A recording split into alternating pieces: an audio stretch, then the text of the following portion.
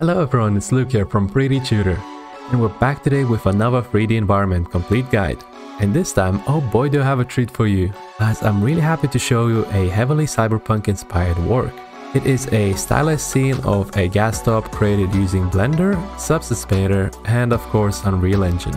So if you're just as into the cyberpunk game and its animated series as I am, then stay tuned as we will take you through an entire process from start to finish. Or maybe you're familiar with the style from other means, like watching Blade Runner perhaps. Anyways, let us know in the comments down below on how you first got introduced to the cyberpunk theme. So yeah, before we begin, if you're interested in how long each part of the environment building took, and what our thoughts on its difficulties are, then stay till the end, in which we will give you our feedback of the process and rate its difficulty. The link to the full build of a project for Unreal Engine and Blender files are down below, along with our Patreon link. If you wanted to learn 3D modeling in game design, then there's never been a better time to join our Patreon. Over 300 hours worth of courses, all for the price of a cup of coffee.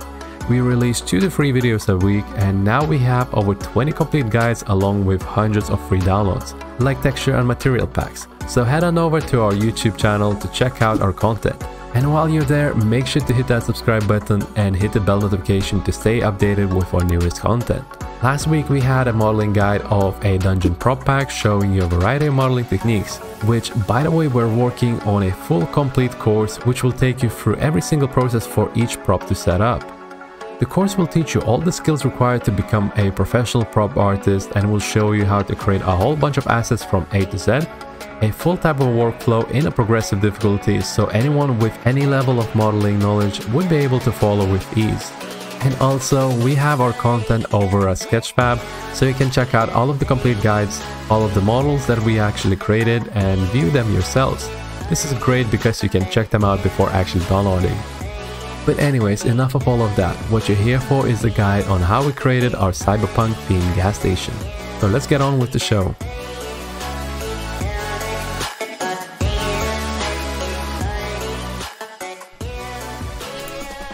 Welcome everyone to our dystopian gas station modelling part, and oh boy, this one is a long one. It initially started out with a gas pump and I was just going to do a garage, but I kind of couldn't help myself and just carried on building, not thinking of how big this scale was going to be. And basically that made it really hard because in the end we had a lot of work to do to actually finish this project, which is not good when you're trying to bring out, 1 or 2 projects a week, and we're also in course development, so that made it quite hard. But I'm pretty happy with the way this turned out. So the first thing you see me do here is just create the actual gas station. Generally when I'm dealing with a large scene, instead of just attacking it straight on, I kind of go away, build a small part of it, and then that gives me an overall feel for how the rest of the build's going to go. You can see there, to make the pump, all I did was I brought in a curve. I then extruded it out on each end and just pulled it up and moved it around with proportional editing. And on this one actually, I'm not going to be talking about everything I went through. So there is a point where you can just sit back, relax, and just watch how we actually put this together.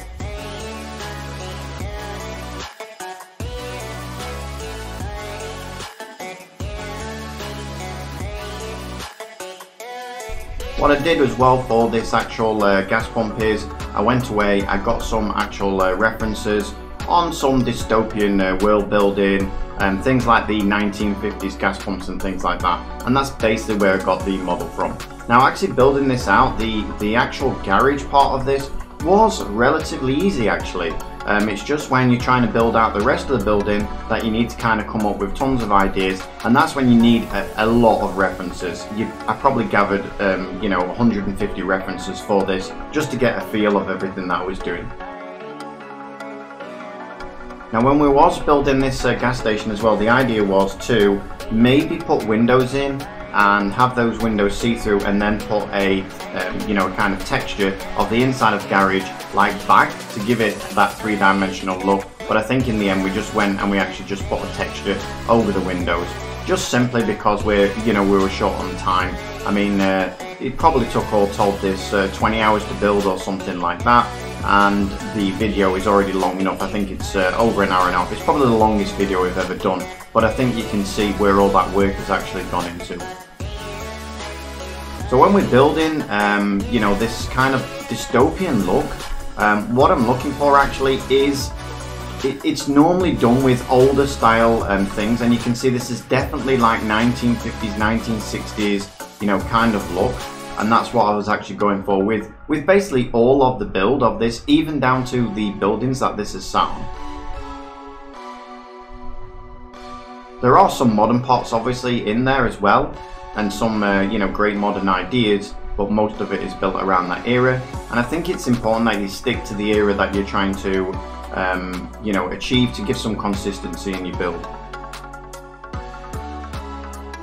Now what I'm doing here is I'm using the insert just to grab all of those windows. If you press that I button, press it once and it inserts the whole face, whatever you've got selected. If you press it again, then it will actually insert individual faces, which makes it really, really easy to bring in mesh.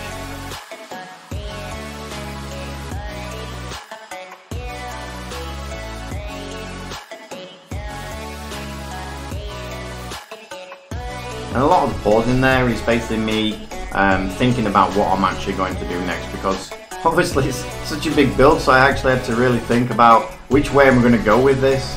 And in the end, it's like, yeah, I should have kept it a little bit smaller.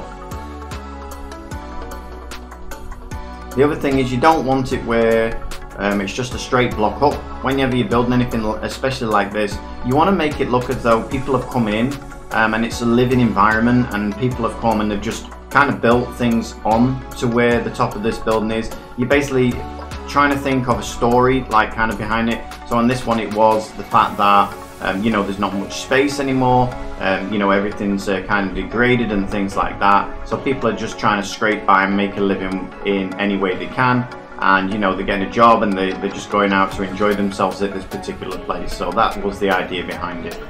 You can see again, I just cut that out with the actual knife tool, so I just quickly grabbed the reference, cut it out with the knife tool, inserted it in, and you can see it looks really nice. I think I had to actually merge some vertices on there with the M key. Now I'm just going in and finding some really nice fonts, and of course we're looking for like a modern sci-fi type font, something like that. So the building, although it's 1950s, we do want it to have a kind of you know, tech font.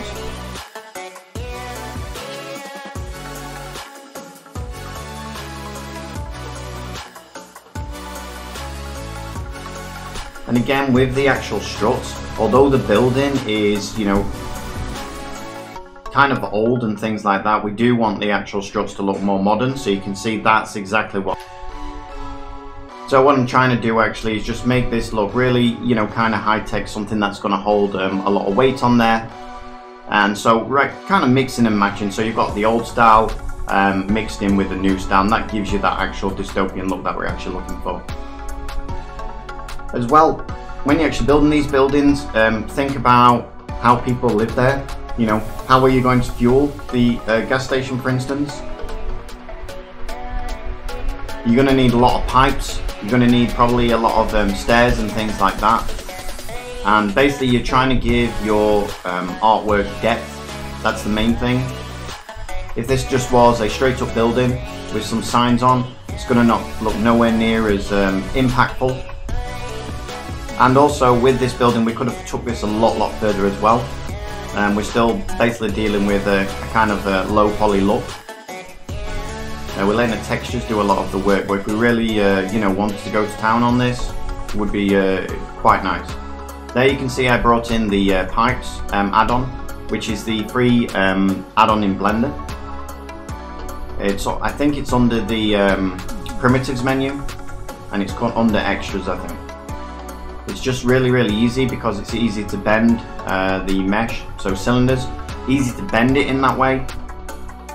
If you don't use that, trying to bend cylinders to get that angle is it's quite difficult.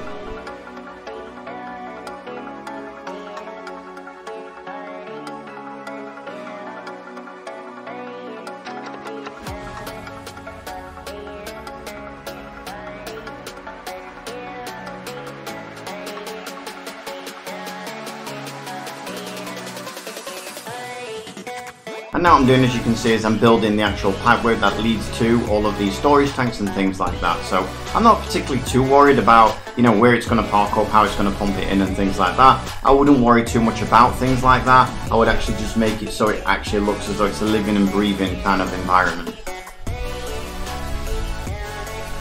And with this building a lot, I've tended to jump around like all over the place, and the reason I'm doing that is because, again, when I build something, I'm actually thinking about other parts while I'm actually building the next part, and I find that much easier way to actually work.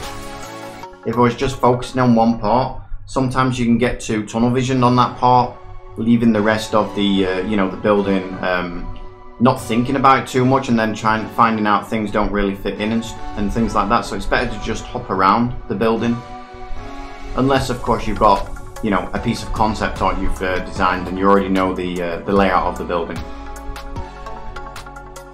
You will notice as well a lot of times with these sort of environments, everything's really bold, everything's really glowing. It's a bit like you know, Yankee Stadium. It's really bright, flashy lights, things like that.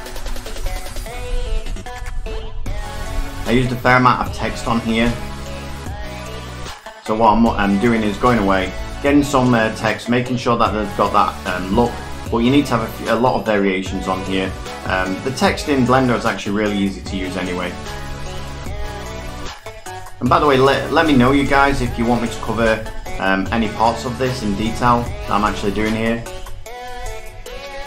You can see here that I couldn't find you know, any Chinese type characters. So what I did, I went away and just made a quick SVG, and you can see exactly how I did that there. Really easy to do, and then just to export it out. And Blender has an option then of bringing in SVG, so you can see you can just bring it in like so.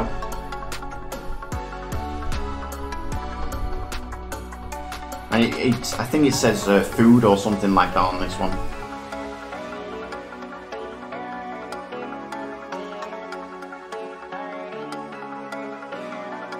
And I've already decided, like, on that, where that space is where the guy stood, that's going to be a kind of walk restaurant or something like that, you know, where people can actually come with their flying vehicles, park up, get out and go and get something to eat. So again, building the kind of world.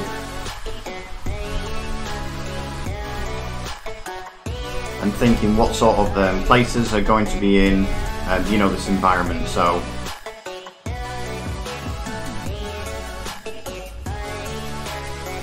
you know, bars, nightclubs, casinos, food establishments, petrol stations, just all things like that.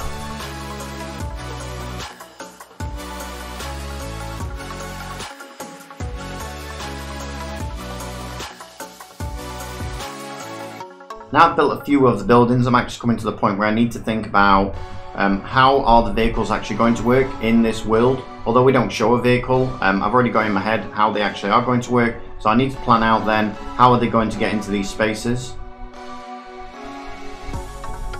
And of course they're going to be flying, but we need to make sure that if you notice any kind of great worlds or concept art, there's a lot happening in the scene. So think of Blade Runner or something like that. There's a lot happening in the scenes, there's a lot of you know, flying vehicles everywhere, things like that, and it looks very you know, sporadic.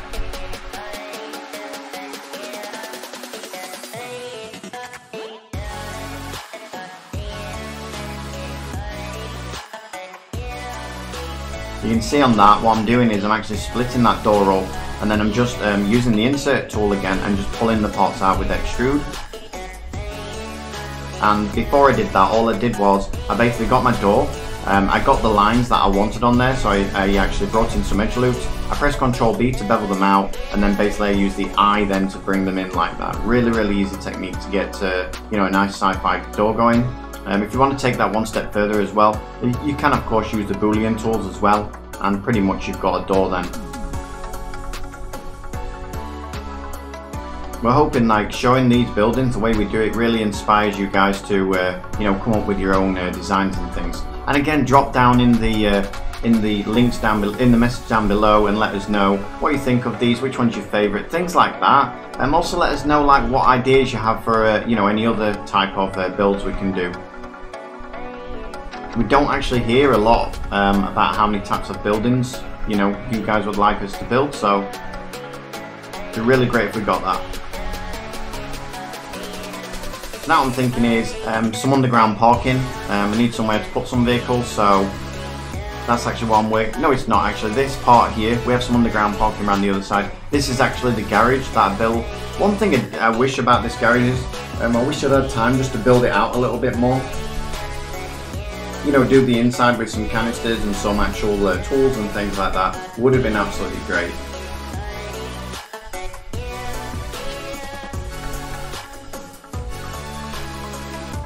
There you can see I'm actually working on signs, so working on different signs, how I want different signs, things like that.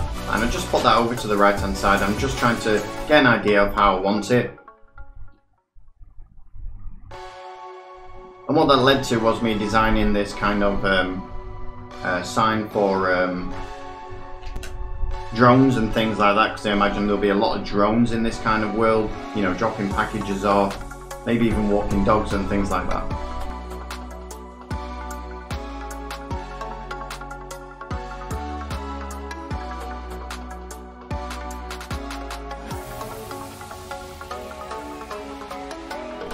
As well, in this scene, there are, let's say, a lot of technical parts to it. So a lot of the time it looks fairly simple to build things. But building things, you know, exactly the way you want to. So what I'm trying to say is, to build this scene, you need a lot of technical experience in Blender. Although things look, you know, simple, you need a lot of technical experience to build the things, but you also need a good amount of experience in building scenes and things like that. Also in buildings, because you're building a very complex building here. So I won't recommend it if you're a beginner trying something like this, unless you're really going to simplify it a lot. There's too much scope as well to take on, so, you know, unless you've really got a lot of time, stick with something smaller and simpler. I actually think, at least for me personally, you know, building this kind of style, I find it more difficult. Maybe that's because I've not done it so much. A lot more difficult than building like medieval houses and things like that. I think it's because with medieval houses you can get away with not adding so much detail, you know, unless you're building a baker's or something like that. So here's our next sign. Again, it's kind of that 1950s look that we're going for.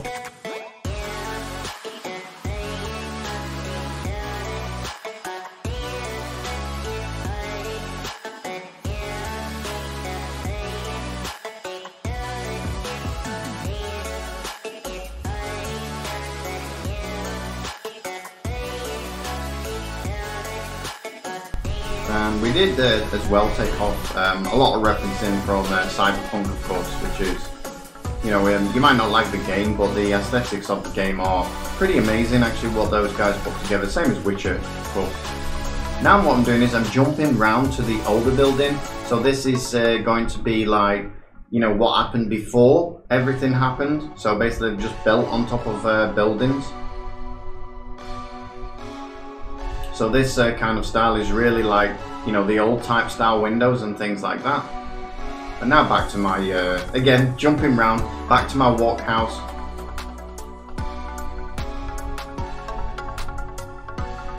Actually this, I would say, was the most difficult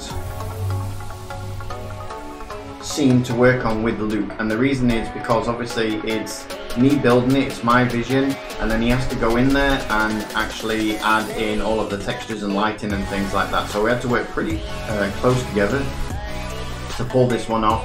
You know, what is going to be lit up, what isn't going to be lit up, what is this part, what is this part, you know, things like that.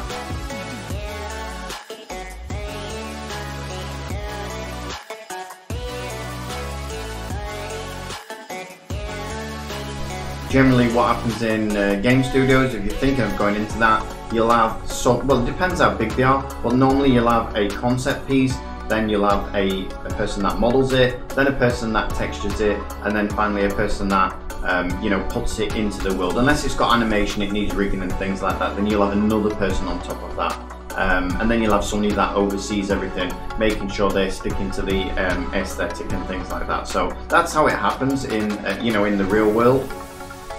So when it comes to texturing and things, they already have some concept art that they can actually go to. Whereas this, obviously, we didn't build any concept art or anything. We just went, got some references and built off that. So, you know, a lot of the time it's up to Luke to actually, you know, create his own vision on top of my vision, which is quite difficult to do actually. So if you are able to do concept art, I do recommend just doing some basic concept art before you begin. Especially if you're working in a team, you know, at uni or something like that.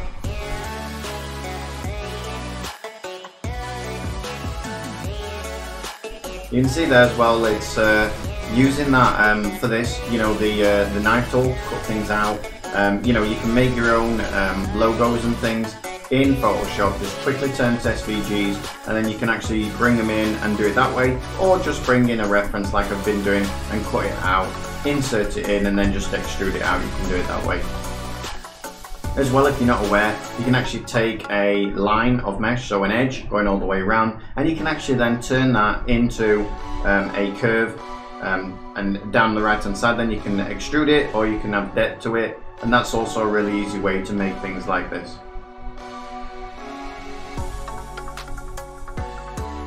So you can see at the moment now we're really starting to pull this together. We're really starting to, you know, bring out the parts and put in the places that we want in there. You can see though at the moment it's not got quite as much depth as we actually need. It's just basically a few kind of doorways stuck on the side with some signage. We need a little bit more depth. We do have, of course, the you know, the walk area and the garage and things like that, but we really need to give it a lot more depth than that.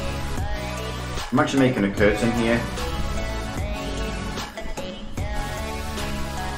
You know, this place is going to be a little bit seedy as all these places are. I wasn't sure actually if we was going to just have this out in the open or if we were actually going to put a window on the front of it. I think we went with a window in the end, which made it quite nice. And there you go, I think I'm actually fitting that window on the front of it now. Yeah, there we go, that's called a window. So sometimes as well I'll leave Luke with the option of creating a window if he wants to. He'll go into the blend file then, just add a face on each of those, and then you'll just go into Substance Painter, drop in some opacity over the top of it, and there you go, you've got your window. Again, every single part of this, you've got to imagine where are the people, how they're going to get to it basically, how are they going to pull up. So something like this, you know, it's a little bit like a back alley thing, so you want people just to pull up, run in, and that's it really. Whereas the other things like the drive-through, you know, there's probably going to be a queue of them waiting for the drive-through. It's not the same thing, so.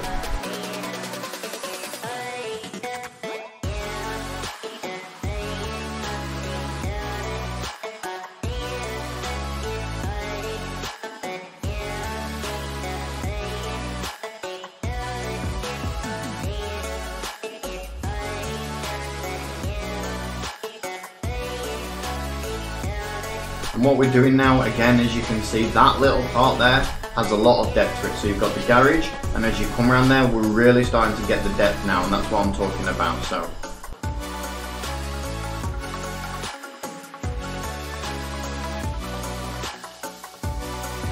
You also, as well, before you start this, you really want to have in your head a vision of the overall part. You could see there as well, I actually went in and stole the doors off of another building we did, which is also on our YouTube if you want to see that one. It's the music one, the music hall. So it's like a Sims City Skyline, Sim City type building. But you really want to have an idea of the overall environment. So in this, we already knew, like, we wanted it to be dark, we wanted it to be kind of, if you imagine the look of the machine world in Matrix, something around that sort of look, you know, with lots of fog and things, lighting in the sky and stuff like that. That's kind of the look we're actually going for. You know, as though the world's been so polluted or something. So always have in your head, like, what sort of scene. It's really important for how you build something, and imagining how it's going to all come together. So you can see here, this is a casino. You want it to be a lot more flamboyant and things. And I also know that because, you know, people are going to be walking down there, not just into a door, I need some kind of guardrails and stuff, so I need to make sure I've got those on. and in a bit I actually built those. There's a little bit I actually missed out on here, so it would have been even longer, which you'll come across soon. I just missed it out because I forgot to hit record. But they were so long, and you've seen so much of the building anyway that you probably get a good idea. Now on that bit, actually what I did was I brought in the wireframe modifier. I also decimated it. So there's a decimate and there's an option of, I think it's called uplanar or something like that. If you click that on and you click the iterations up, then it will actually put all of the subdivisions in a cross section. I put it up to 3 there, and then what I've done is I've actually used the wireframe, and that's how I've got that actual look really quickly and easily.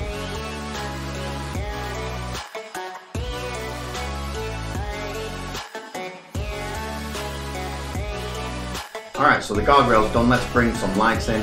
Again, it's leading up to a scene we want it really flashy and lights and things like that, so.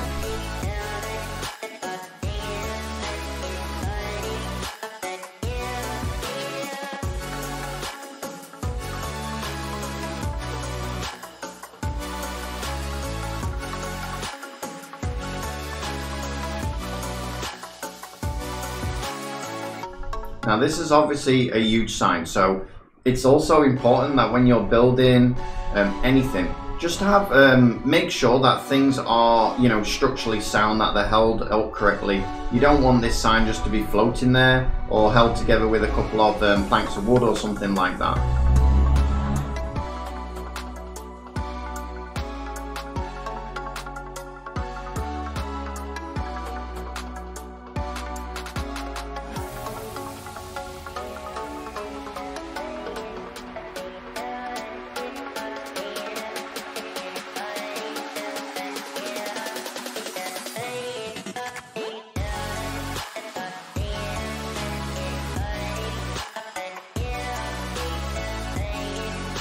So again, now what we're doing is we're creating the, you know, the environment, the living part of it. So what helps the people get water, for instance, and this is why we're creating these tanks. We're creating fans on the top, you know, air conditioning units, things like that, because, you know, in a building like this, you can imagine it's going to be very populated. There's probably going to be a lot of people living in there as well. So you do need, you know, a way of actually showing that. Now the actual ladder on here, I wasn't very happy with. I'm still not very happy with it. Although it looked pretty sci-fi, I should have done a better job. I think this was at the end of the day and I was pretty tired, so I just made a ladder like this and I'm like, oh yeah, that looks okay, and then left it like that, but I'm still not happy with that ladder. You know, I just made a ladder, brought in a subdivision, and that was it. So yeah, that was definitely the next day, as you can see. And sometimes, you know, better to come in and start again the next day rather than, you know, just leave it. So I think we're coming to the point actually where I actually missed it out. Got to hit that record button, so. And again here now, I'm actually giving it some real depth by adding in, there you go, it's just jumped in now. So you can see I actually started a stairway now. I put in a fan system. So I did a fair amount, probably 30 minutes worth of work or something like that. You can see there as well when you're pulling it out. So if you click E and extrude and then Alt S and pull it out, you've actually got an option then on the left hand side if you've not seen it before, which is even up offset or something. It's called something like that. And what it'll do is it'll even out that extrude. So just have a check that out next time you're extruding and using Alt S. You'll see it's available there. So this is going to be a lift. Now the problem with the lift is, of course, you've got to make sure that it's actually can go up and down. At the moment you can see it's stuck in the wall, so that's not going to work.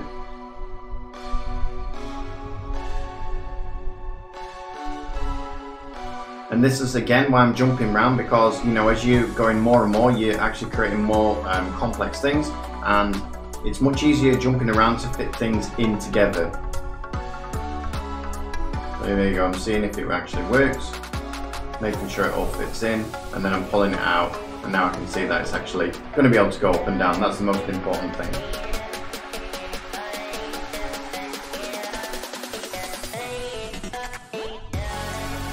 Yeah, actually I wish I'd had the lift actually operating, going up and down. I think it would have added a little bit to the scene. You know, we've got a lot of blinking lights on there, but we didn't actually have a lift going up and down. Again, there you can see I'm using the wireframe modifier. You can see how easy that actually is.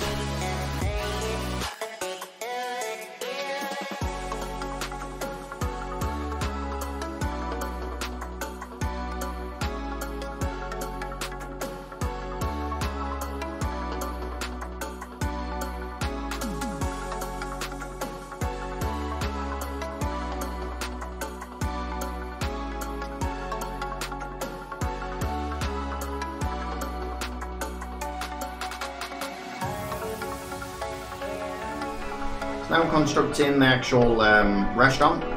Now I knew on this I didn't have too much time to create the inside of the restaurant, and you know, when we're creating like 1 or 2 of these per week on top of what we're doing, sometimes we don't get a lot of time. It would have been really great to just take this part, so just this, you know, kind of restaurant, and make this as just you know, the building for that week or something. That would have been much better, I think, in the long run. So I think these really big scenes, although they look good, we did actually a survey that we ran not too long ago, and people definitely wanted smaller buildings, and I think that is the way that we should go with this.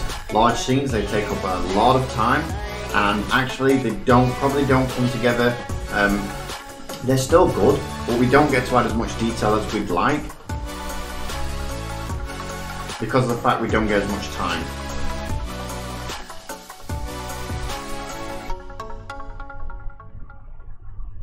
So I think in future we're definitely going to be, you know, reining it in a little bit.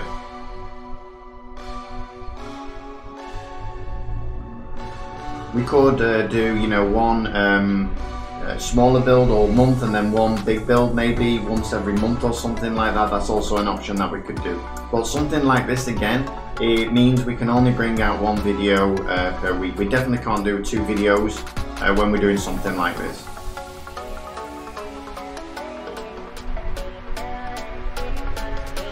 We've had a few now, like the Fjord. That was also a huge one that we did.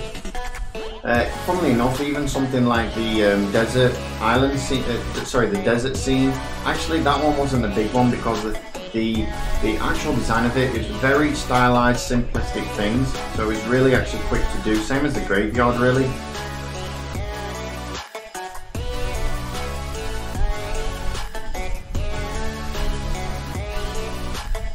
So what I'm doing now is just adding in edge loops, and then I'm just beveling it, and then I'm using that to actually bring out. So bevel, insert the bottom of it, and then extrude down.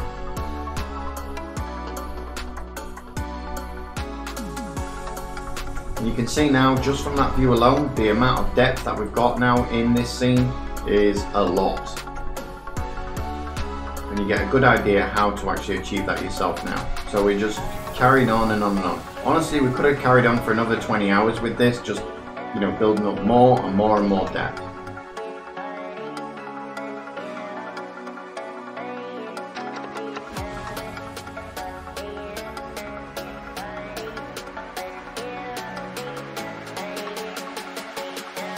So I actually put these metal parts in. They were just going to be metal parts just to break off like the walls and things. And what Luke decided to do was he decided to take those and put actual screens on them, which worked out really, really nice. So sometimes it's better if you don't have an overall vision.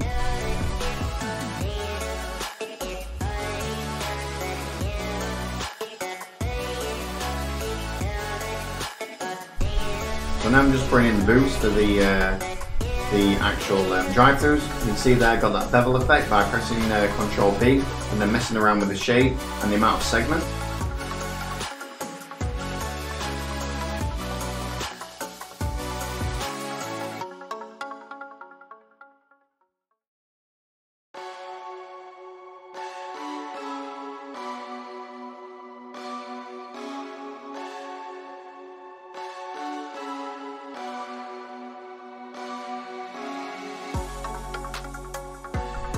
So this is going to be, I think this is a door for a nightclub or something, so I'm just trying to make it a little bit more kind of flamboyant than just a standard door. Not only that as well, when you build scenes like this. Yeah, and this is the you know, high-tech security system. The other thing is as well, because I built so much of this, I didn't really want to go in and do like little details like this. Basically I was focusing more on the overall vision of it. So just like I said, Luke wants to come in and just add a little bit of something. I think he really nailed the actual aesthetic of what we're actually going for.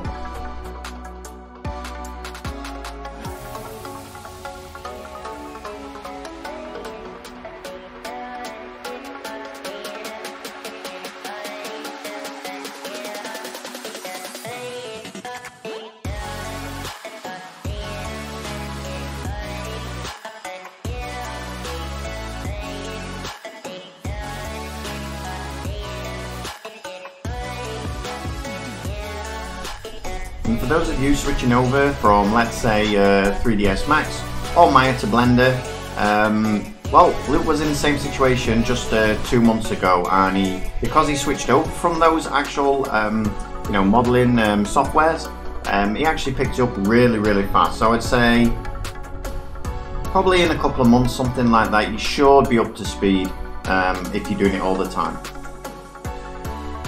So the transition's really easy. I think on a lot of parts of as well, he's really enjoying Blender, let's say more than you know, more than Maya. And in other sections, I would say he's still, you know, really enjoying you know, Maya, but he doesn't use it at the moment, is my point. You can see he's got a completely different workflow though when he's actually building. He's using the X-ray a lot to see where things are, and you know, sometimes when I'm watching this, I'm actually, you know, taking on the workflow that he has and trying to integrate it into my own workflow, because it is, you know, it's different and it is very helpful the way he's doing things. He's just got an overall better, probably, vision of what I have when he's putting things in like that.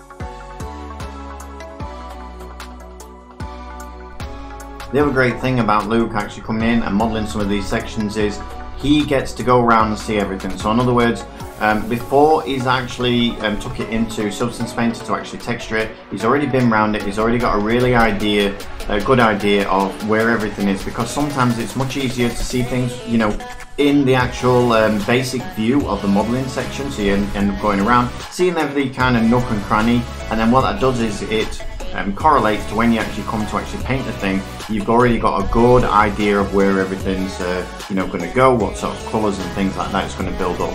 Because you know, actually painting this thing was a really big process. Lots and lots of lights, lots and lots of details, things like that.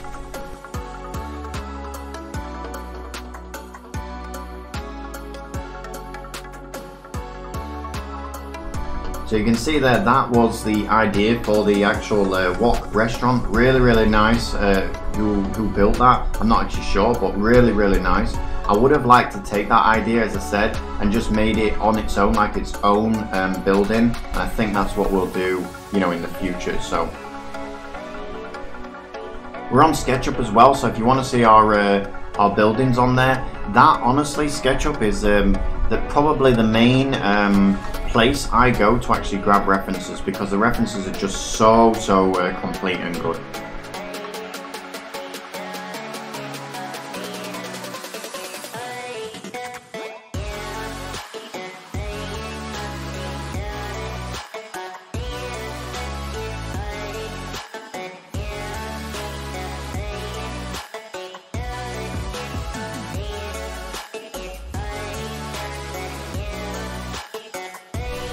The other thing is as well, when you know, different artists come in and build something on there, they have a completely different approach to doing things. And you know, when we tend to build things always the same way, so a fan, I wouldn't have built it anything like that.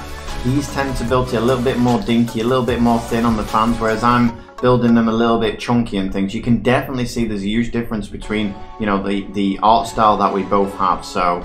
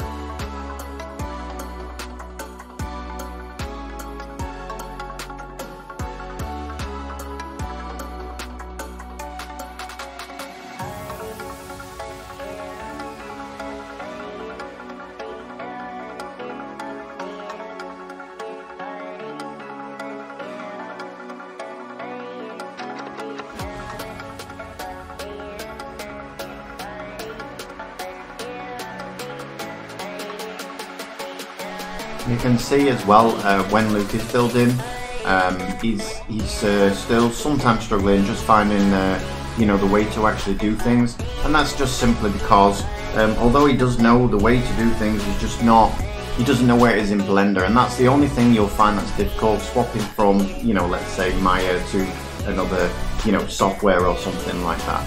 So it's basically, you already know like what's available pretty much, and that's half the part of modeling, knowing what's available, knowing like the quickest way to do things. For instance, in Maya there's a lot of add-ons and things like that you can use to do pretty much anything. That's actually what makes Maya good, whereas Blender, normally they're actually inbuilt, hidden somewhere, so you know they're there, you just need to find where they are and how to use them in Blender, because it's slightly different a lot of the time using the things as well.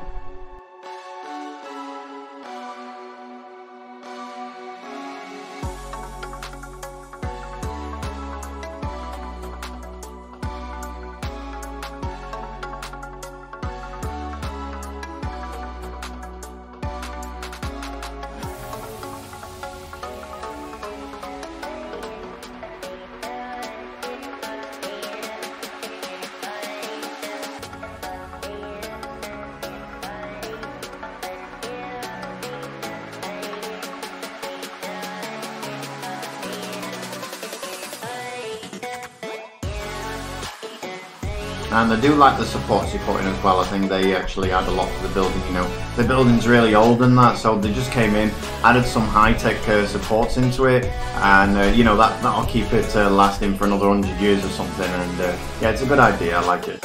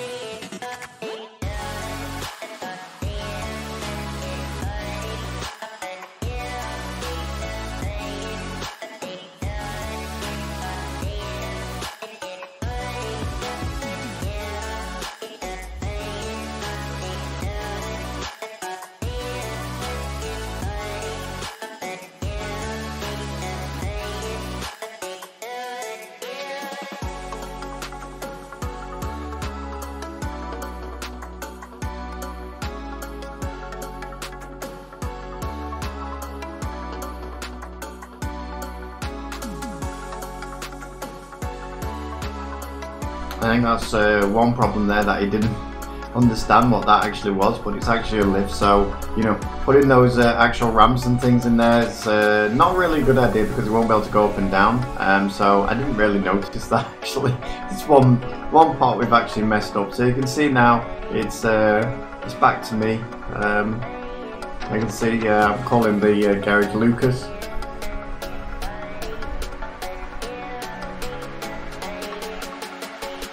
And these are basically the finishing touches to all of this now. We're actually coming to the, you know, the final hurdles.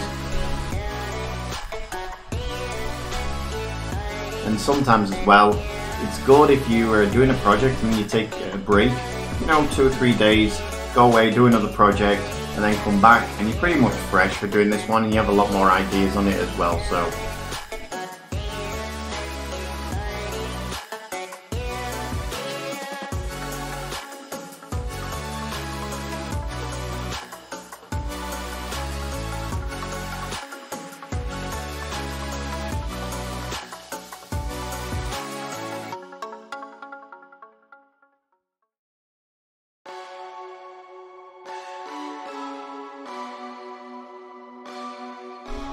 now what I'm doing is I'm bringing like the final parts, fitting in the final windows, and I know that over a majority of these windows we're going to have some big signage and things, because if you think about even today, like there's just advertising everywhere, signs everywhere. I mean, even, you know, back 30 years ago it actually wasn't like that. So you can imagine in the future it's going to be, you know, like Yahoo. When you first used to go on there on the internet in the old days, there was literally just banners everywhere, and before they realized like that's not the best approach. So if you can imagine something like this, it's a bit like the Wild West, and there's just literally going to be banners and, you know, billboards just everywhere. And maybe, you know, after this, in the future from here, maybe then they'll get a grip on there, and, you know, everything will look kind of modern and sleek and things like that. So this is kind of the you know, the transition after, you know, some big event happening in the world or something. Again, when you're building something like this, you know, perhaps think about a little bit of world building as well on top of that. So what I'm doing now is I'm deciding, like, okay, so they're still going to use pretty much the same kind of electricity, but they're going to actually up, you know, the ante. So you can see them putting these big kind of ports on there, as though like they've, you know, made it so they can get a lot more power from those actual poles. And also it's really nice because we can use them then to actually disappear off the actual render that we're going to take. So that's another reason why we did them. So the hardest part here was just time consuming, setting up all of these kind of wires and things like that, having them go into the building. But you can see in the end it was really worth it. So,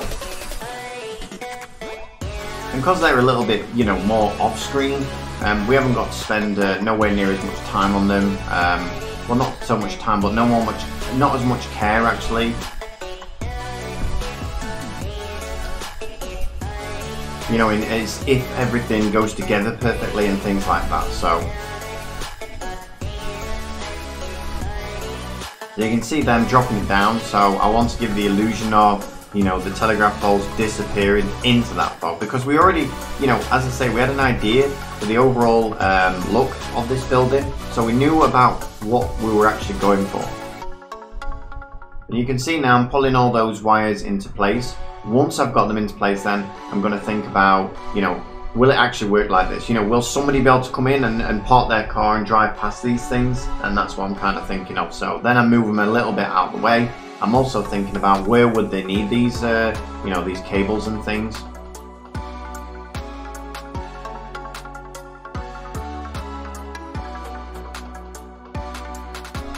But you can see now it's really starting to come together, and that's really adding to the feel of what we're actually going for.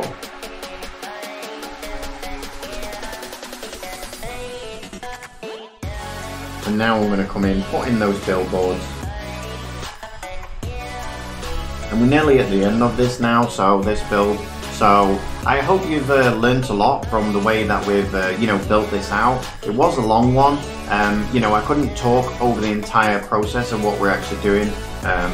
you know, like the dungeon prop one or something like that. So let me know in the comments below if you guys actually like this approach, you know, with little commentary, or if you like the approach of like the dungeon props where it's pretty much commented all the way through. So you might just want to sit back and watch the modeling process, or you might like to have a really detailed understanding of how things actually work. So let us know in the comments below.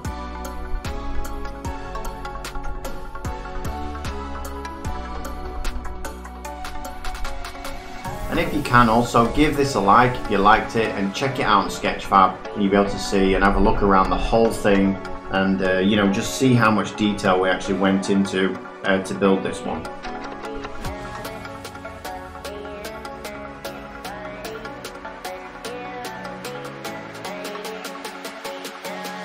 So after this, we're going to move on to the actual texturing process. As I say, this is a long video, and then finally onto the Unreal. Don't miss the Unreal part, because you'll see how we actually put that fog together. It's multi-layered. It's very interesting how we did that, and you can see the scene really come together at that point.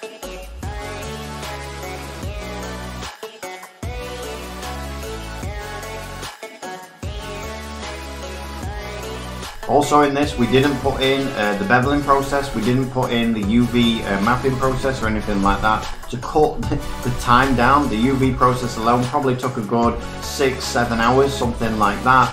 You know, it was a very, very long one. So in future, I think we're gonna, you know, bring these back a little bit and not do anything quite as big. So I hope you enjoyed this modeling section, and I hope to see you on the next one. And as I say, give us a like if you liked it.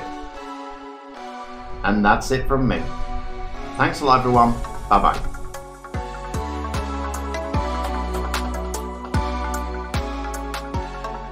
Hello and welcome everyone to the texturing part of the video. Now straight away I went in and started texturing the cables of the poles, since I knew that I'm not going to be using any type of ambient occlusion or any curvature masks to enhance the look. It's mainly just a pure black type of a look with a slight bit of an overlay for the roughness values.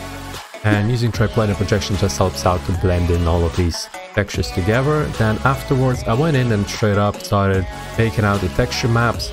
And usually what I like to do is actually I like to start off by baking out a lower resolution of ambient occlusion, and just to see how it looks like within our mesh.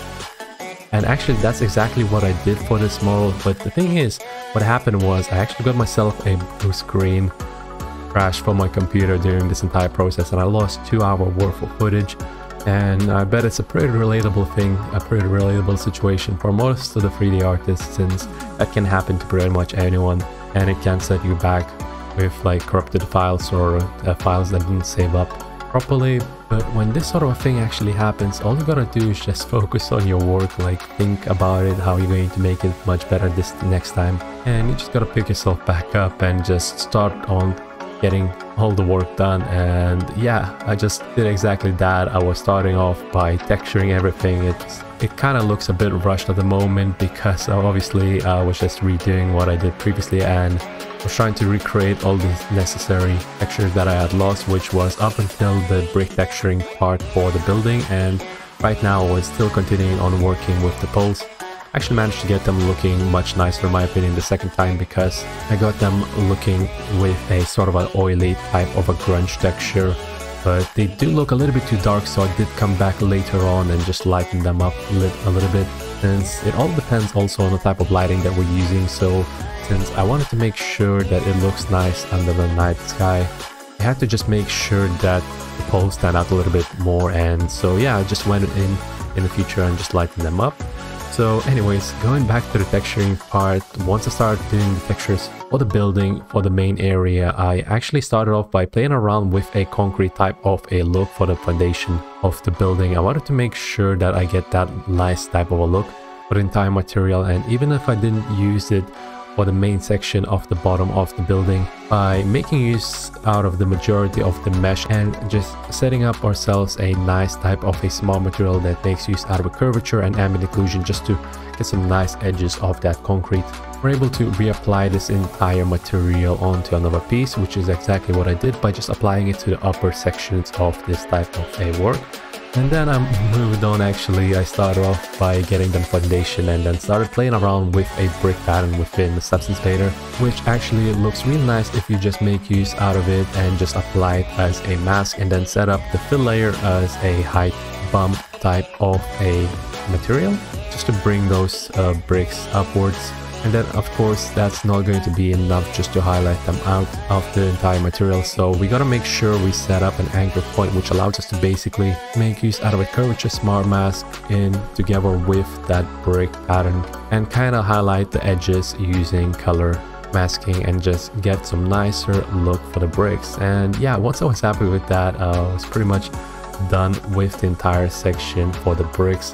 But then I realized that I need to set up the foundation framework as well, and that's going to be in a more sturdier type of a metal type of a look. So I was playing around with that and I had a really nice type of a black metal to use, and it was a little bit too shiny, so I had to take down the roughness values a little bit. But once I was done with that, I just played around a little bit with some rust just to kind of make it more noticeable as a metal and just to highlight the grunginess of this entire type of a theme. Since it is a dystopian type of a look, we gotta make sure that we get a lot of grunge on our textures. And since I already set up a nice metal material, I just made use out of it and set it up for the upper sections as well. But the downside of using it is that since it was using ambient occlusion, it was actually giving us some really nasty look in closed off sections, since ambient occlusion ends up picking all of that detail and just masking everything out. And yeah, just had to manually paint that out. And afterwards I wanted to add some additional detail to the metal to make it look a little bit better. And there is a really nice pattern for a metal exactly for this type of the situation, for which if you were to apply it, it gives you a really gritty type of a look. And just to make sure I highlight that as well, I just ended up making use out of the anchor point as well within this area, just to make sure that some of that rust goes in between those crevices, in between those patterns, and that turned out pretty well in regards to highlighting that entire section. So yeah, just to make sure I'm getting a nicer type of a pattern, of course I made use out of a brush in order to kind of stamp out some of the detail myself manually and just to get some nicer control over this entire type of a shape for this type of a noisy metal. So of course we don't just want to make use out of that for whenever there is a black metal, so we're gonna make sure that we're doing some custom type of a work. And once we were done with that, of course we weren't just finished with the bottom sections of our scene. We still had windows to texture out, and actually each one of those panels, it was really hard to mask it out, so I made use out of the symmetry tool. And actually the entire building is slightly offset from the center of the building, so I had to manually just position that symmetry tool, just get it a bit offset, and it turned out really well. I also made sure to use orthographic view just to make sure that this type of a masking doesn't get any type of artifacts for us on the other side of the building or whatnot. So I'm just trying to lower down the amount of areas where we apply the masking wrongly, since even though we are using symmetry and most of the building is symmetrical in regards for the foundation, we're still going to get those artifacts, and so we gotta manually remove that. And after I was done with the glass and I made sure I applied a nice grunge, I just went over it and checked how it looks like in regards to the overall theme of a building, and if it doesn't, the mask doesn't go over the edges of those windows. And then to top it off, I made use out of the ambient occlusion just to kind of highlight the edges of the windows, and where there are the billboards, they're going to be covered up, so naturally the ambient occlusion is going to give us some weird results, so we had to manually go in and paint those masks out. And then afterwards it turned out quite alright. I quite liked the overall result. So once I was done with that, once I was happy with the bottom section, I went on and continued the texturing process with the upper levels as well. It's a pretty large piece in order to texture out, like a lot of stuff is made out of multiple bits, and we gotta focus on adding multiple materials, and it's actually a really complex piece of a scene to texture out as a whole. But I was really happy with the way it was turning out. I was actually nervous when texturing this because I don't have a lot of experience in regards to texturing a cyberpunk type of a style. But once I started going into it, I was really happy about it. And actually I just finished off watching Cyberpunk Edge Runners, so I was actually super hyped up in order to texture of this kind of a piece. I got a lot of inspiration from that lighting setup, everything. It's just, that whole show was wild actually watching it. Don't want to spoil you anything, but even if you're not interested in animated movies or animated shows, I recommend you checking that out. It's quite amazing what CD Projekt Red has set up with that. Even though I played the game and everything, I didn't go with high expectations in regards to the show, but once I started watching it, it just hooked me up so much, and I was so happy that I was able to watch such a masterpiece. And now I'm able to actually texture that's something of the same type of a style. And yeah, I'm not gonna be too much of a fanboy in regards to that, just going to focus on the work. And basically a lot of the metal work has to be tuned up a little bit each, depending on the type of section I'm working on. If, for example, it's on a roof surrounded by other assets, it's going to have a different type of an ambient occlusion, and so we gotta tweak out those smart materials in order to make it more suitable. So for example, underneath the gas station there were some gas tanks and they were really close together, so the ambient occlusion was giving us a hard time in regards to the smart dirt mask that was applied onto this metal. So what I ended up doing, instead of just removing this type of a mask completely from most of the edges, from most of the areas in the gas station in regards to this metal, I just ended up customly brushing out that type of a mask, and it turned out pretty well. And then afterwards, of course, for the front section, we had to set up a nice type of a gas stop sign, and I actually made it look like a metal. I made use out of a metal material, and I'm not sure if it was a good idea in regards to the front section of the warning sign, so I think it made it a little bit too shiny in regards to that, but with the right type of lighting I think it turned out pretty well in the end. But yeah, continuing on, I just added a basic stamp that's found within Substance Banner of a flame warning sign, and then I just made sure to use a bit of a grunge map in order to kind of remove some of that detail from the mask and make it look a little bit more like it's part of that asset. Then afterwards I went on and started texturing the pump sections of those areas, and I realized that the UVs weren't quite set up just as well for that area. I didn't get enough resolution out of this, so what I ended up doing was actually I ended up going back to Blender, I ended up unwrapping all those sections separately a little bit, just because I wanted to get more control out of this entire area. So basically I just packed entire UV chunks and set up the material only for the front section of the gas store. And then afterwards, once I was happy with that, of course we had to continue on applying the rest of the material. So working with concrete and metal was mainly the thing. And then of course we had to set up something for the frontal section of the store for the gas station. So I'm actually making use out of Canva in order to get commercial free licensed images, since of course when I'm working with something like if you want to sell something or whatnot, you can't just grab images from Google. So I just grabbed those images that are commercial free, and actually I wanted to make sure that there is more of a pattern in regards to that. So I'm actually grabbing those images onto Photoshop and I'm applying a content fill, and that just gives us a really nice kind of a setup. I cleaned up a little bit where I could, but of course they're not going to give us perfect types of results, but actually we don't need those because we're going to overlay a glass type of a dusty material on top of it, and it's going to be barely visible anyway, so I think it turned out quite alright in regards to that. So once I got a nice type of a texture, I just made use out of that and stamped it out with a paint layer. I just used a simple color information. I didn't need to use anything else in regards to the roughness and whatnot, since I knew that I'm going to have a glass type of a material overlaying with that type of a frontal store section. And all in all, I think it turned out quite alright. The frontal section for the store did look quite nice when I was finished with that, but we just had to give it a really nice green tint for it. And of course, once we were done with that, we can now work on the frontal gas pump stations that we had worked on previously. Before we started our UV changes, and then I just wanted to apply a really nice metal. I wanted to give it a nice red tint in order to kind of get those frontal panels stand out a little bit more.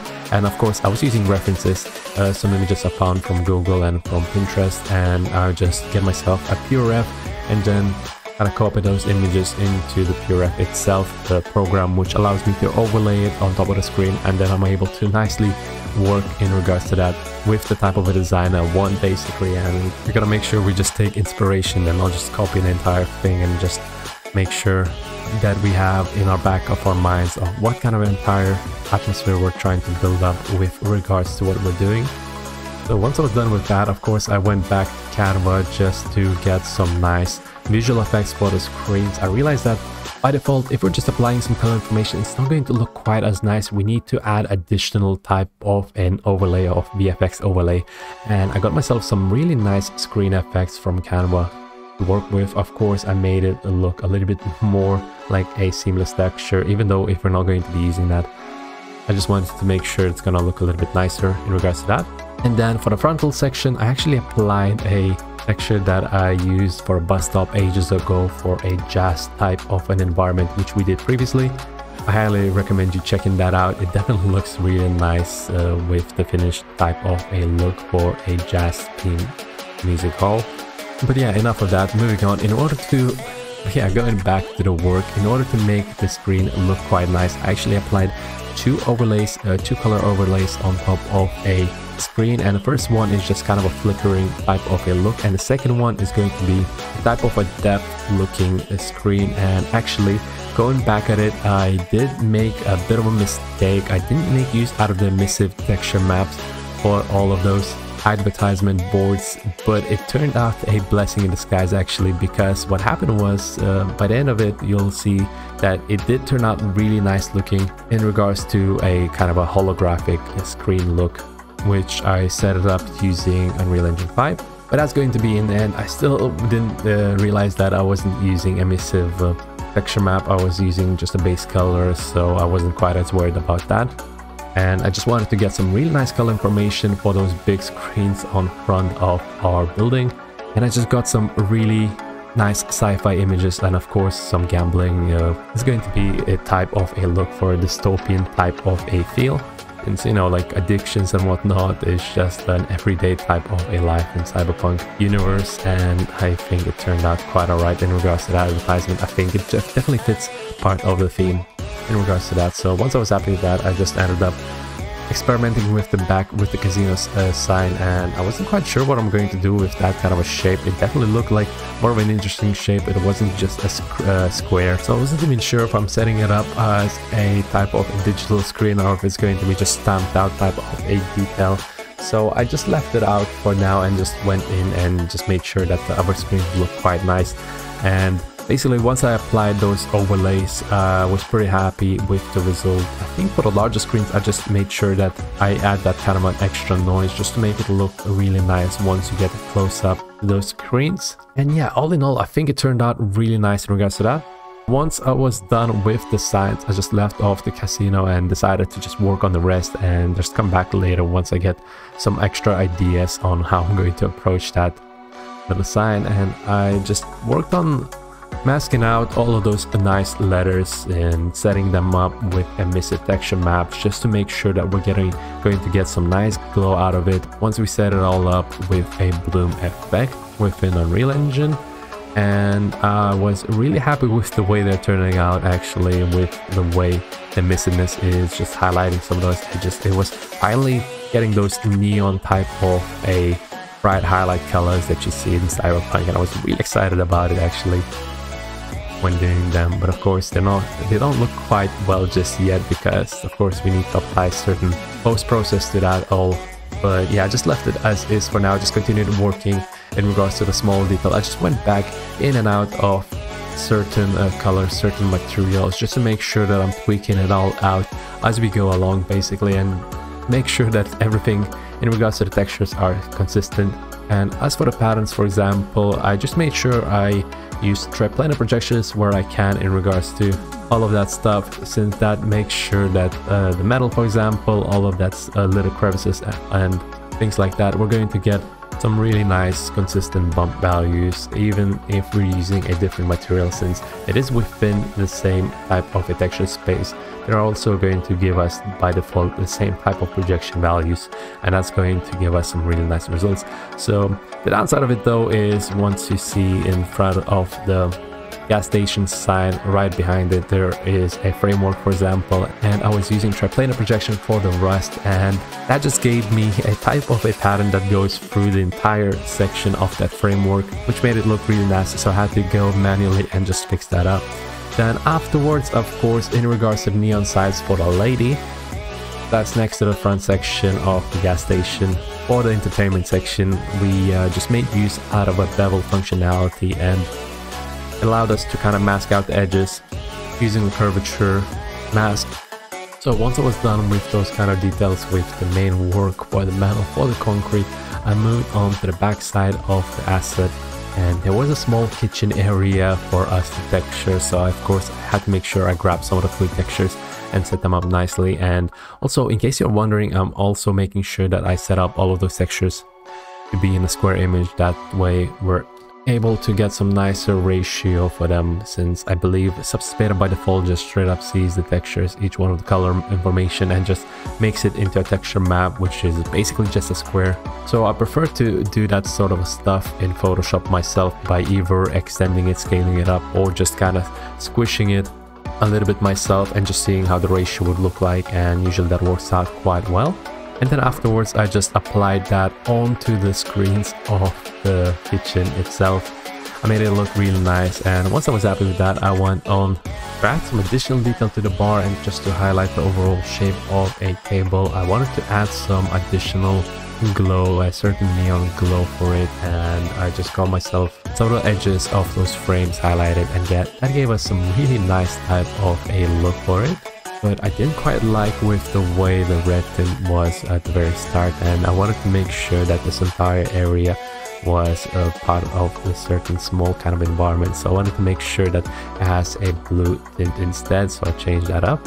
And once I was happy with that, I went on and I realized that there's some billboards at the very side of the building attached, and they weren't actually that as a separate material with the rest of the billboards. So I quickly added those additional texture maps and just made them look like some nice screens attached to the side of our structure, and it turned out really nice actually. And then once I was happy with that, I ended up using some of the graffiti that I had previously set up within a decal pack.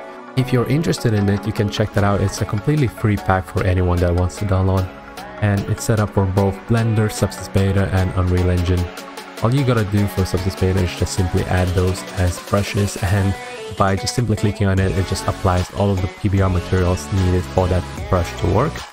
And it does wonders, to be honest. All you gotta do is just stamp out certain information, and it looks really nice once you're done. And I just made sure that the graffiti would be in places where it's reachable by people, and for example, next to the screens, I wanted to make it look like some Daredevil type of a challenge for some people.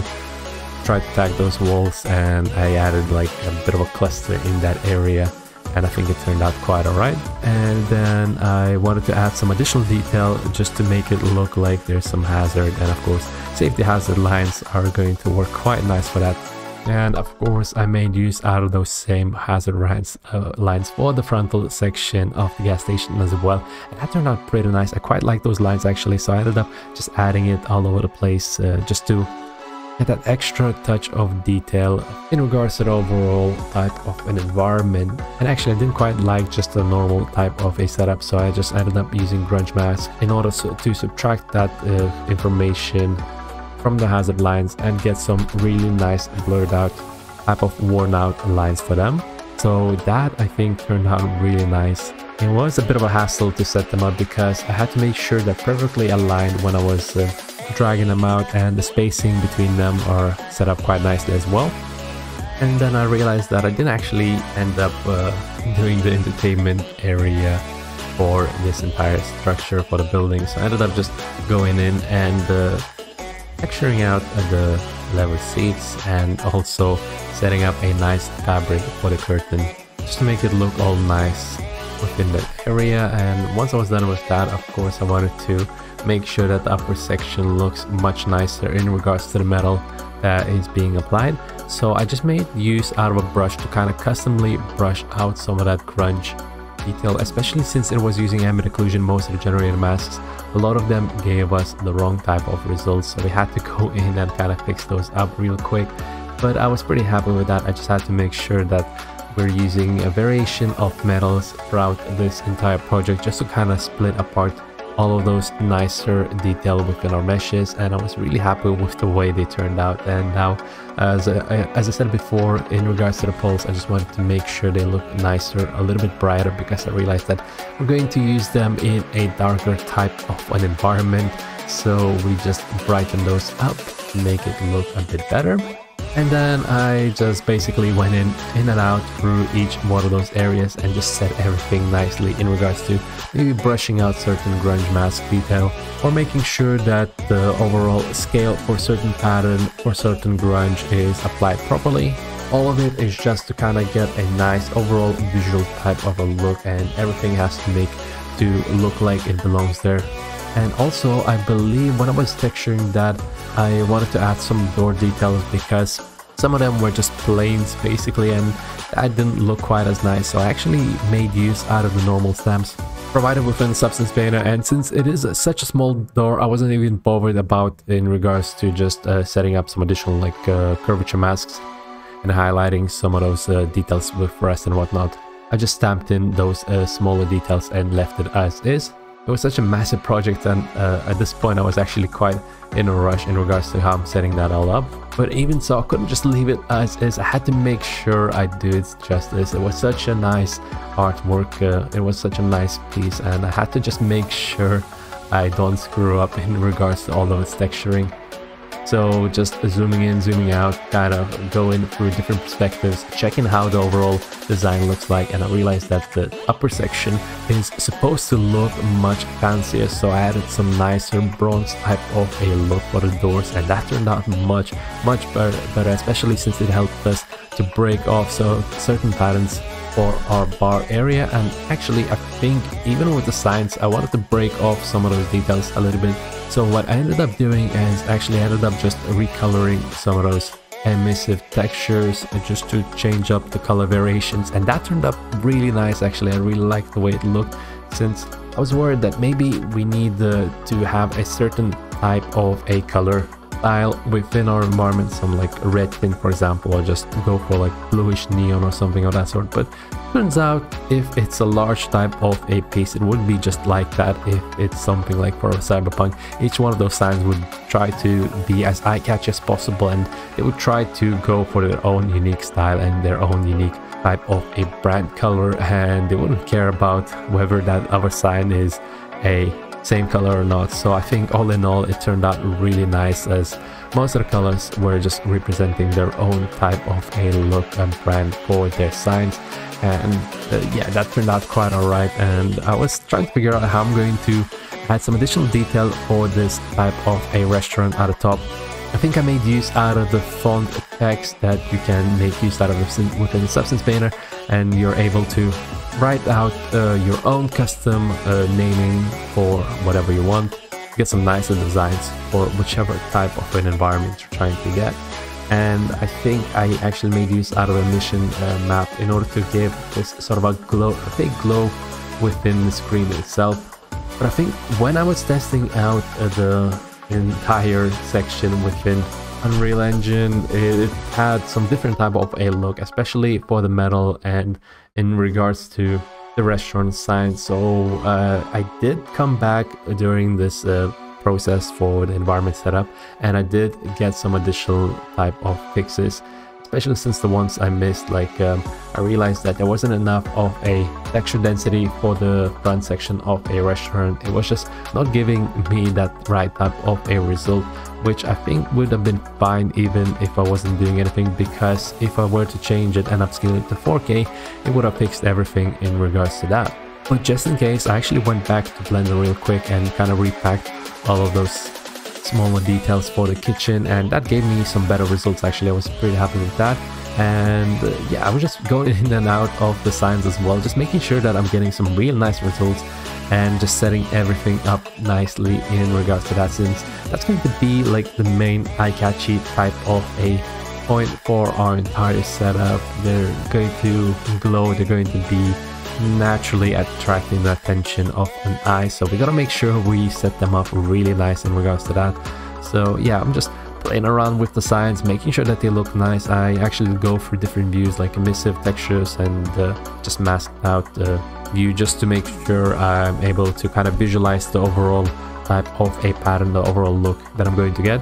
And while doing this, I also gotta keep in mind on what kind of a motion I want for those signs, if I want them blinking or not, and I'll have to figure that out for the environment setup part. But yeah, once we were done with the overall texturing phase, we just had to go in and kind of do final touches. We gotta do certain cleanup and whatnot, since if you're texturing, the longer texture, the more likely kind of mistakes you're going to make. It's only natural if you're just focusing on the overall kind of a look, overall design. You're not too focused on the technical aspect as much. So going in back and forth to kind of clean up certain mistakes, certain areas that would make it look visually better, I think is the way to go, as it also helps you to keep the consistency going back and forth kind of a thing. Anyway, moving on, I wanted to add some additional details for the gas station, so I found myself some really nice stamps of numbers which are actually completely customizable, so it was really nice to make use out of them and just stamp out the top section of those gasolines.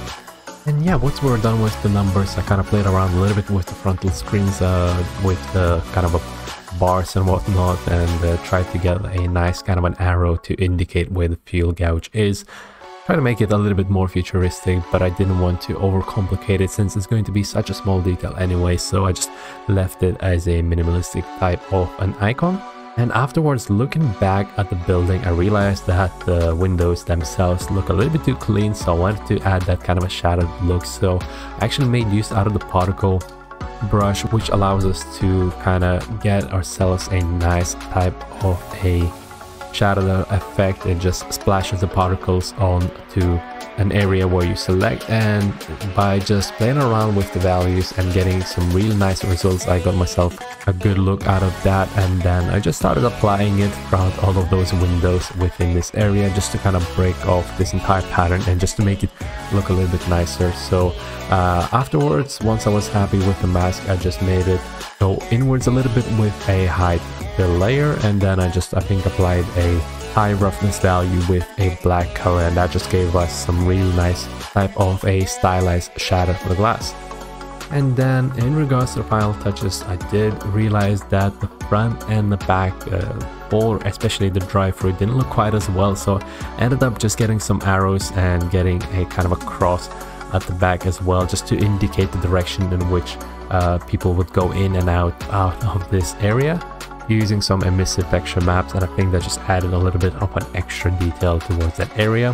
Then I played around with the roughness values a little bit. I realized that the reflections for the cables are a little bit too much, so I actually took off the roughness values by quite a little bit for those sections. And yeah, I just got myself all of those nicer details, just made sure that it looks nice in regards to the lighting.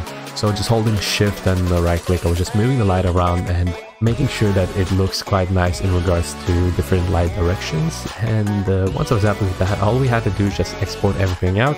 But once we were done with that, we were pretty much ready to go and move on to the environment setup.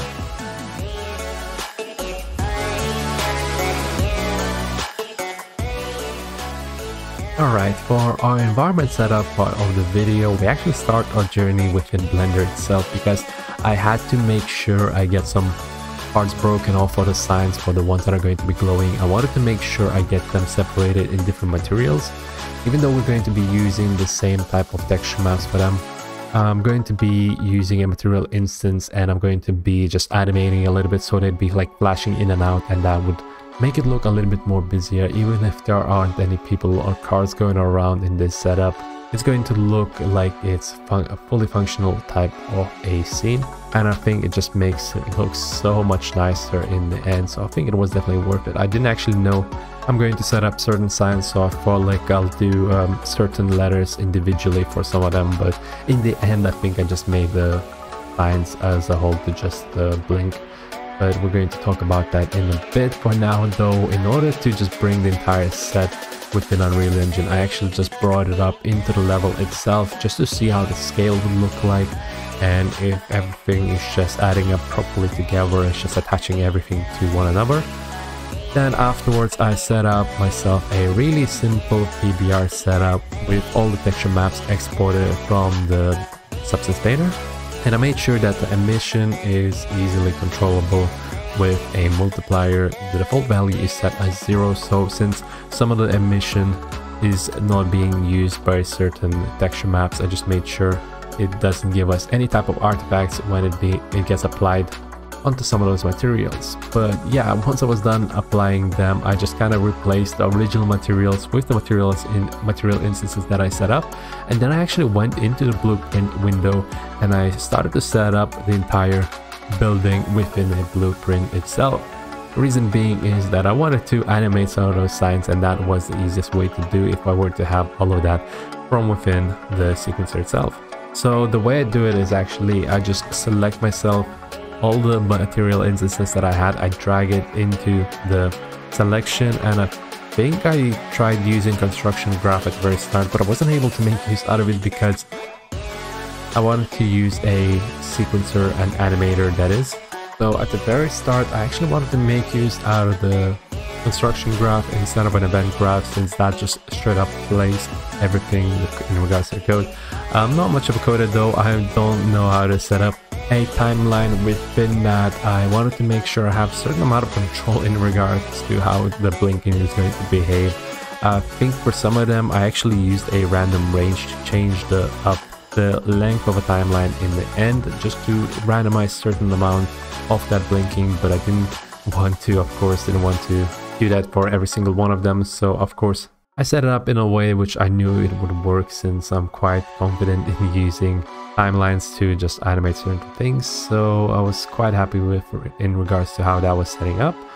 All I had to do was just make sure I had the right type of material instances for each one of the areas, and I just basically made sure I make copies out of material instances, and each one of those assigned areas would have their own material instance assigned. And afterwards all we had to do was just go into the event graph and get ourselves the timeline, and then play around with the values itself, and then just multiply our emissive texture parameter with that value, and we'd get some really nice results. And I just made a kind of a jagged pattern out of it real quick. Initially I wanted to make sure I get myself a casino sign which would start like blinking in a kind of a nice sequence, but I think that was just like overdoing it a little bit. So after I was done playing around with that, I actually turned it back to the way that each one of the signs was blinking, and it was just going in and out. So it wouldn't be quite as distracting. I think it was originally a little bit too much in regards to that. And it's hard to say initially how it's going to turn out, so certain ideas you gotta try out, you gotta see for yourself how it's going to look like, and if you like it or not, you gotta decide on your own as well. So yeah, once you're done with that, once you're happy with the outcome, then you gotta move on to another piece, or alternatively you can always just continue working if you're not sure how this piece is going to turn out, and just come back later in the end after you have some thought while working on some other pieces. But yeah, by just applying a simple emissive texture map, it was looking so much different. It was already giving us some nice type of a glow within our scene, and the overall design was already looking pretty nice as a type of a cyberpunk or even diesel punk, to be honest. It kind of turned out a mixture of both, although they are genres that are kind of close to one another. Diesel punk would be more metallic, more gritty type of a look. I'd say almost kind of a steampunkish type of a look. Whereas cyberpunk, of course, it's more of a futuristic type of a look, more neon signs, more of a futuristic type of a dystopian look. But yeah, it took quite a bit to set up this entire blueprint. I'm sure there's an easier way to set everything up and kind of make it look all nice, and I don't have a lot of opportunity in working with futuristic environments. Mostly I do some medieval type of a work. It is a complete different type of a work set for that, but I was really happy and excited that I was able to have a chance on working on this type of a project. Now, in regards to the screens, the blessing in disguise turned out to be that I didn't use an emissive texture map for those, and I was trying to figure out how I'm going to brighten them up, and actually I placed up a simple square light in front of those as a light source just to see how it's going to look like, and it turned out really great actually, because it made it look like it has additional depth. I didn't just completely place it flat onto the screen, I actually just pasted the screen directly and gave it some distance, so now whenever the camera is moving, it actually looks like the reflection is inside of the screen itself. and it makes it look so much nicer in regards to that, as it gives us some of that screen type of a glare from them. It makes it look so nice. I think I added some animation in the end though, a little bit in regards to light functionality, but we're going to come back to that in a bit.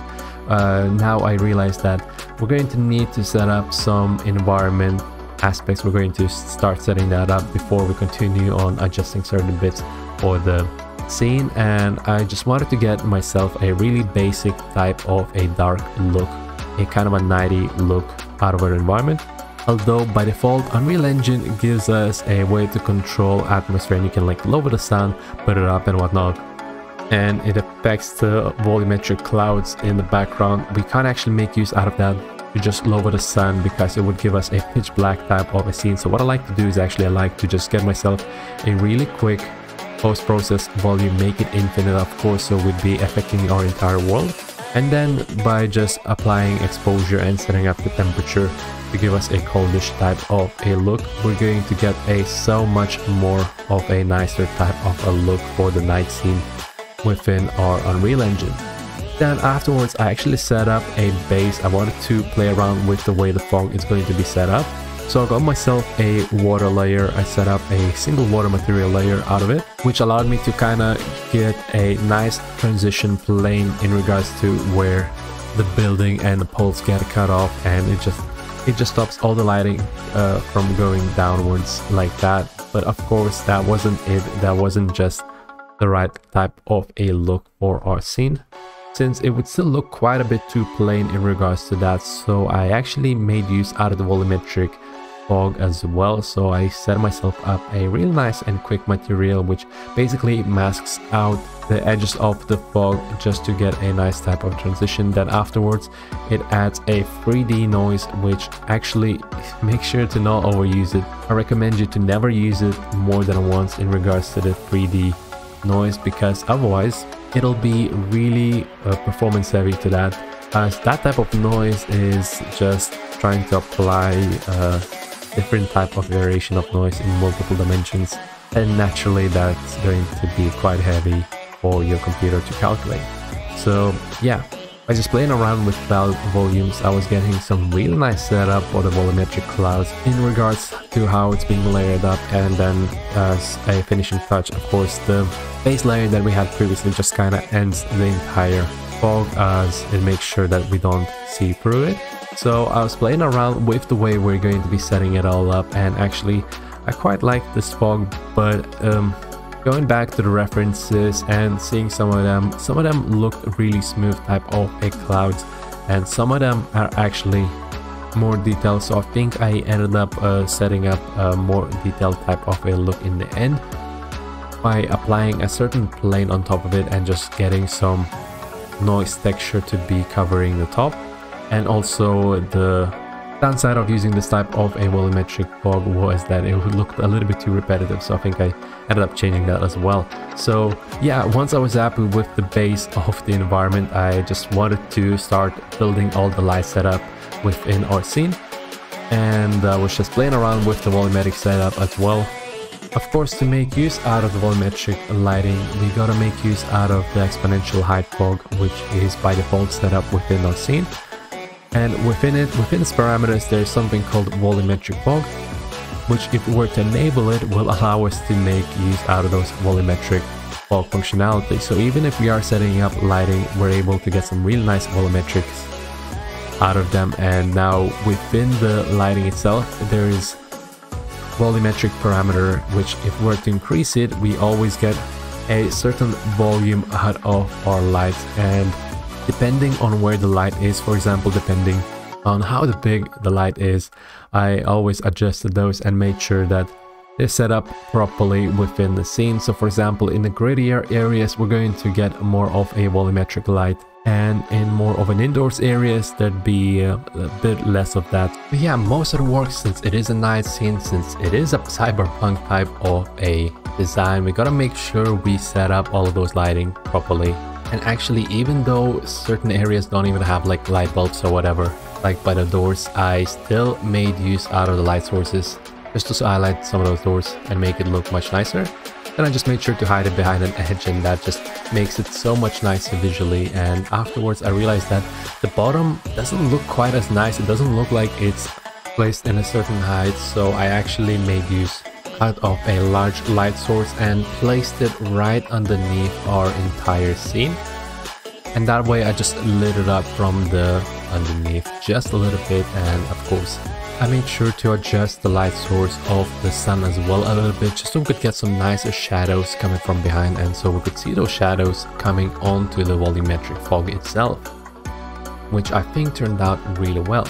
So once I was happy with that, I was playing around with the fog. I was trying to figure out whether or not I still want to make use out of a softer type of a fog, or whether or not we want to make it look a little bit more gritty. And the volumetric fog by itself, by default, with just a simple 3D noise, doesn't quite cut it when you're trying to add certain amount of detail, and it just looks a little bit too much in regards to the way the pattern is placed. So I was actually playing around with the overlays of like base colors and whatnot, and trying certain techniques in regards to how I'm setting that one up. But at that point I just kind of ran away from the problem. I went into the post-process volumes and just played around with the color grading. I wanted to get out those nicer colors out of our entire section and just make it look so much nicer in regards to how our environment is being color graded, basically the way the shadows are contrasted and the way our neon lights are glowing within our scene. And while doing the post-process effects, I realized that some of the screens aren't glowing quite as well, the smaller ones especially, so I just added some additional light sources for that. And you can see that some icons for the light sources are actually crossed out because within the real time they get blocked off, but as we are using Lumen Global Illuminations, that doesn't seem to give us as much of a trouble. Seems like most of our lights are working, and since it's based on which way our camera is being placed, it doesn't show up as anything troublesome. All the lights seem to behave just as expected. Then afterwards I realized that the screens might need some like glitchy effects, so I actually just used that type of a screen overlay that I use within Substance Painter. I applied it onto the textures directly and made them pan a little bit and just wobble a little bit, and that gave us some really nice kind of a motion, some casual flickers that go in between the screens, and I think that turned out quite nice. So yeah, I was pretty happy with that. And all in all, the entire scene was finally coming together. All the lighting, the neon lights, all the advertisements were finally looking like a cyberpunk type of a scene. The entire setup just makes me feel like I want to play the Cyberpunk game again, and maybe I'll give that a go sometime in the near future. I don't know about rewatching Cyberpunk animation itself, if it was too much of a feeling trip, so I don't think I'll be watching that anytime soon. But yeah, this was definitely giving me that type of a cyberpunk vibes. But yeah, this was definitely giving me that type of a cyberpunk feeling, and I was actually even listening to Cyberpunk soundtrack while working on this, and it was just a really enjoyable experience. And yeah, I'd love to know if it was just me or it actually gave those type of a vibe, or at the very least an atmosphere that's similar to a cyberpunk. So yeah, let me know what you think in the comments down below if we succeeded in that. And yeah, going back to the fog, I was quite stuck. I wasn't quite sure what I'm going to do. So actually what I ended up doing is I ended up getting myself a different type of a layer with a fractal noise, which allowed me to kind of blend in those fog textures nicely. And I think I used a radial exponential, which allowed me to kind of cut off the platform. I didn't want it to be too much visible in the back, so I actually just made use out of the mask for that. And then I wanted to think on how I'm going to layer those materials together, and I realized that for the bottom, for the base of the water layer that we had, which acts as a kind of a blocker, a cloud, it looked a little bit too plain, so I actually ended up using a normal texture map for that. And if we were to be using that throughout the entire texture map, it would have looked way too repetitive, so I ended up actually just using exponential gradient for that. But because it was a normal map, we can't just use a multiplier just to lower down the value, so we need to use a low value with a vector 3 set as just a blue color, and that way we're able to kind of cut off all the edges in regards to the normal map. So that was a way I took care of the base for our cloud system. Then of course afterwards the detail out of the fractal type of a noise. with some panning movement, it just gave us some real nice results. But we weren't quite done just yet in regards to that.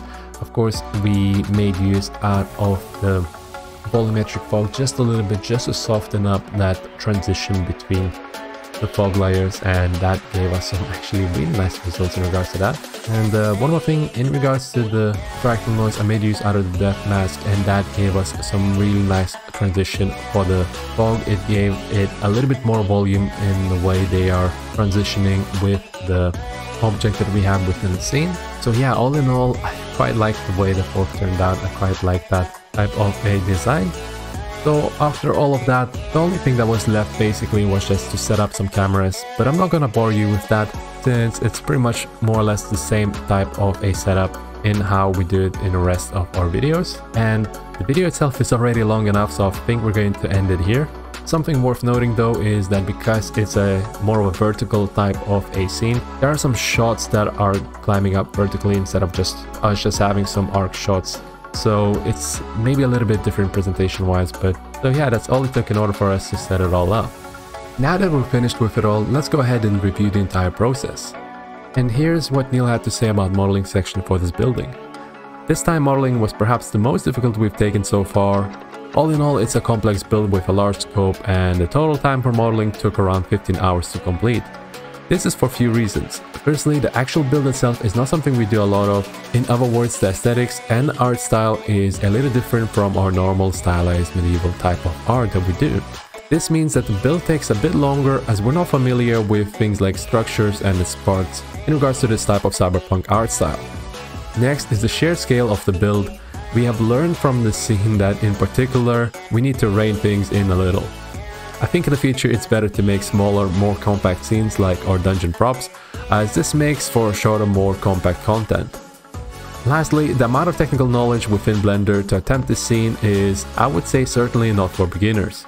There's a lot of complex parts and you need to have a very good working knowledge of Blender to pull this off. I'm giving this one an 8 out of 10 in terms of difficulty, as the only reason it isn't perhaps a 10 is because we did not create a high poly meshes, which of course would have added perhaps like 75% more time in regards to building this entire scene. The texturing part took 6 hours and 29 minutes to do, as this project was quite a big one and I had to spend a lot of time to get all the detail consistent throughout the project. Honestly, if I had more time, I would have added so much more to the custom detail of this work, as I absolutely loved working on this piece to texture all the little parts. Each side of the building had a unique part to it and we had to paint it all to make sure that it all comes together nicely. But all the good things come to an end and we had to stomp our foot down and say enough is enough, and we had to move on and take our assets to the next stage of the development. Which is quite alright since we get to see how all of these textures come together. But during the texturing process, I had to set a lot of knowledge for more technical ways of texturing, like setting up anchor points for metal and brick patterns within our smart masks to make sure we highlight some of our custom bump map information. We also had to make use out of customizable substance alpha stamps to get some of that smaller detail within our building, which if you don't know how to customize your brush settings might be a bit confusing for a beginner. Speaking of brushes, using color information overlays to set up the screens might seem easy, but that also requires a certain amount of knowledge on how layer information get applied on top of each other. There's also a neon sign work which, using emissive texture maps, might be a little difficult for a beginner to visualize, as it requires some strength tweaks in the post-process after the texturing stage to fully grasp on how bright each color information is going to be applied and how it's going to affect the scene. And finally, the consistency of detail is something that is quite hard to achieve for such a big piece. We can't just simply apply an ambient or curvature generated smart masks and hope it'll give us great results. There are places with indoors and outdoor sections and we have to manually go in and out for the material masking to get the proper results, which might seem easy, but it takes a lot of practice within 3D texturing to make it look good and make it look like it's part of the scene. So yeah, all in all, I'm going to give this one a 9 out of 10 in terms of difficulty, as it was quite complex piece to texture with a lot of technical knowledge required to work on it. Now, as for the environment setup, it took 4 hours and 27 minutes to do, as there is a lot of afterwork required to get the right type of cyberpunk atmosphere. The first and probably the most obvious one is setting up the lights. in order to make it look good within the scene. I had to set up some flashing signs for animations using Blueprint system, which was a tedious work for setting it all up to not make it look repetitive but not completely random either. Also, we had to make sure that the bloom is set just right to give it a nice glow for the emission map, which, fun fact, beginners always tend to overdo. Hopefully though, you don't think I overdid it, as I don't have a lot of experience working with neon signs. But yeah, it's all in making use out of that bloom post-process effect to complement your work and the structural shape of an asset and not to just overwhelm it. Nevertheless, pretty glowing lights are always nice to look at. Some of us are like moths and always crank that up to 11. And afterwards, there is a lot of work with the light source creation and making use out of them with the combination of volumetric lighting to get some nice light shots within the building, which requires a lot of very delicate tweaking to get it right. Then we also have the overall atmosphere setup for the fog within the night scene, which took me a lot longer than I thought to set it all up, as I wasn't quite sure if the scene needs a simplified design or a complex gritty type of a fog with some noise on it. And I ended up going with something in between, combining volumetric fog, single layer material and some translucent planes on top, which I think ended up looking quite nice. So all in all, I'm going to give this one an 8 out of 10 in terms of difficulty, as it was a rather complex piece to set up. So yeah, I really hope you enjoyed the video for a cyberpunk stylized environment made using Blender, Substance Painter and Unreal Engine. Make sure to give us a like if you did, and don't forget to drop a comment down below of what you would like to see us do next. Also, check out the links down below to see a massive library of courses we have available, which are free to anyone that signs up to our Patreon. We are currently working on a brand new course, and oh boy, it's a big one. The course will teach you all the skills required to become a professional prop artist and will show you how to create a whole bunch of assets from A to Z, and it's going to be a full workflow in a progressive manner. Then finally, we also have some free goods on our Gumroad, things like texture packs and some models for anyone to download. Which, speaking of, we were using a decal pack during our texturing phase, which is actually free to anyone that wants to download. And it's going to be on our Gumroad, so please go ahead and check that out. So yeah, that'll be all. Thanks for watching, and I'll see you in the next one.